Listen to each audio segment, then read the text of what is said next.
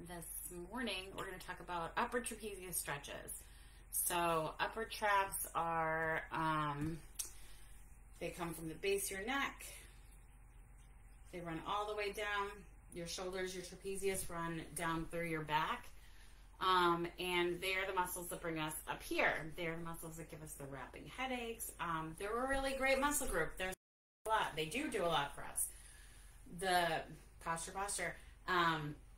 The thing that we don't want them to do is we don't want them to be lifting our shoulders all of the time. When we get tight in the upper traps, we lift our shoulders up. We end up moving our shoulders in an unnatural way. When they're hiked up like that, we get stress here. A lot of times that forward head posture, when we sort of get that like Mr. Burns look to us, if we are having shoulder pain, we will substitute a lot of motion with that upper trap. So always a good idea to stretch them out. I'm going to show you 3 stretches today. It totally is going to depend on where you feel the stretch, how you're responding to the stretch, and how much of a stretch you need. So the first stretch is just going to be, you're going to just stretch your neck out. I want you to feel it right through here. Your arm is at your side. And if you feel like you need a little extra, you can give a little overpressure right there. You should feel a nice stretch right down through your neck. There we go. Hold that for 30 seconds. And do that 3 times. All right. So the next stretch that we're going to do, sorry, I'm just muck about with my computer. The next stretch that we're going to do, same thing, upper trap stretch. You're going to grab underneath your chair. So I'm not grabbing under my bum. I'm grabbing under my chair. Same stretch. But by pulling down, I get a little bit more along the top of my shoulder. And again, if you need it, you can add the overpressure right here. 30 seconds. And then repeat that 3 times. Same thing on the other side. If you feel like you're tight in both sides, it's okay to stretch just one side. If you feel like just one side is tight, you do not need to stretch the other side.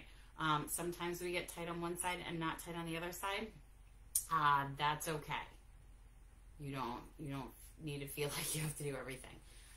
The last stretch I'm going to show you, again, same thing, upper trap stretch. This is for people who tend to have more hypermobility in their joints.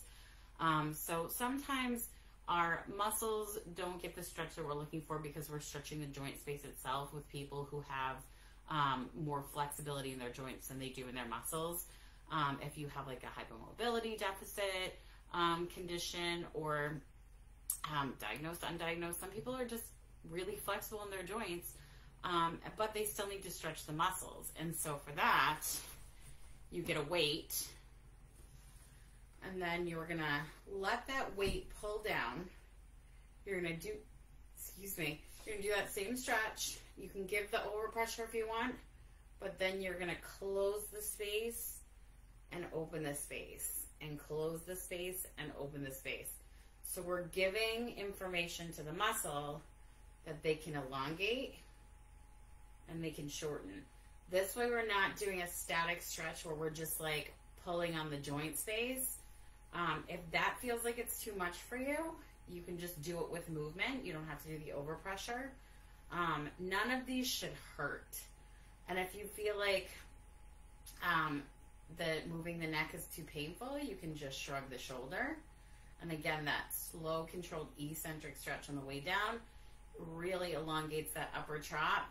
But because you're giving feedback with your weight, and you can use a real weight. Oh yay, Christy, I love that. Get this one into your day, absolutely. But if you can use a real weight if you need to. I just like to use the stuff I have around the house because that's who we are. Because if you're doing laundry and you walk into the washing room and there's like 3 minutes left on your wash, but you don't want to go do something else because you know you're going to forget it, and you have your laundry detergent right there, you can do some upper trap stretches. Yeah, so again, both sides, stretch where you need it. From that forward head posture, those raised shoulders, we get a lot of restriction in there. And so working on our posture is great as always, but part of keeping those shoulders back and down is stretching out your upper traps. And that's a really good way to stretch them. So if it hurts, don't do it. Send me a message. We will tweak it. Not all of us are put together the same. So some of us might have a little more pain, a little less pain doing these things. If you feel it pulling on your shoulder, if you feel it pulling deep in your neck, you're stretching the joint space. And that's not a thing that we need to stretch. Our joints should be tight and taut and move the way that they need to. Our muscles should be the things that move the joints. And we don't need to hyper stretch any joints in the process. So,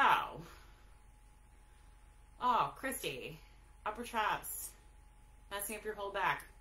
Let's work on posture, girl. Stretch those pecs, stretch those upper traps, and squeeze your butt as much as you can. And all of those things will feedback loop your good posture. Here, I'm going to sneak in so I can see you. It'll feedback loop your good posture. So if you're focused